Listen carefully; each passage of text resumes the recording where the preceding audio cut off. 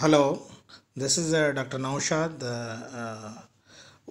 giving information on COVID-19, which is a pandemic right now. COVID stands for coronavirus disease discovered in 2019 in Wuhan city, China. So it has affected health and economy of all the countries worldwide, and many people are suffering due to this disease. And like many are suffering due to lack of information, proper source of information. Today, like I will elaborate the different aspects of coronavirus. There are many coronaviruses which are causing several illness in animals and humans. Out of them, three are very serious conditions: Middle East respiratory syndrome, severe acute respiratory syndrome, coronavirus disease. Coronavirus disease is recently discovered in December 2019, and is creating lot of pandemic across the world. Many affected cases are there, and there are several deaths, especially in people who are more than 70 years. The symptoms are fever, tiredness, dry cough, congestion of nose, sore throat, diarrhea. Some people will experience difficulty in breathing. It is mainly risky for a old person with diabetes, hypertension, or heart disease. It can create a severe complications which may require frequent hospitalization. And normally they'll be treated for a period of 2 to 3 weeks under strict isolation. This disease can spread from person to person. Mainly the virus droplets through patient's mouth or nose can land on object or any other person. So touching the affected objects, shaking hand, rubbing the eyes, nose and mouth can spread the disease.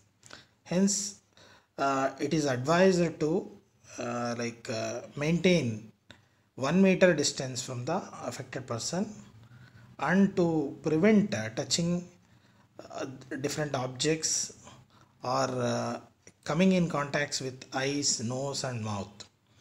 So it is advised that we have to wash hands frequently with soap or alcohol based hand sanitizers, and 1 meter distance is recommended to be maintained with the affected person.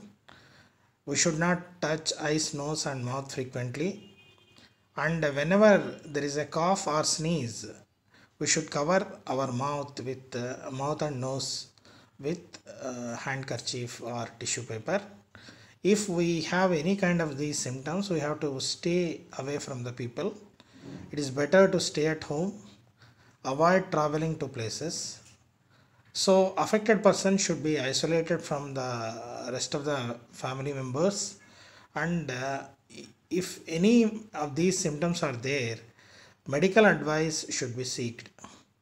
And we are providing all the emergency medical care numbers at the end of the presentation, so that people can have quick access to the information.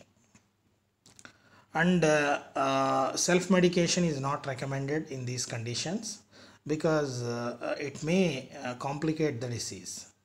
So it is better to take advice from the doctor only. There are no approved drugs or medications for these conditions. Antibiotics will not work for it because it is a virus induced disease. There are no FDA approved medications to cure the disease. No vaccines are available. There are no documented proofs that particular antiviral medications can be used in this condition. So the treatment is mostly symptomatic treatment and followed by isolation, so which will help in recovering the condition. Complications will be much more in a older age if they have diabetes, hypertension and other complications. Here we are providing South India, North India related helpline numbers, so that you can quickly access these helplines to seek medical help in a emergency condition. And also like please stay away from all the public places. Try to isolate yourself, and prevention is better than cure. So you should focus on maintaining the hygiene, and try to hand your wash your hands very frequently. Thank you very much.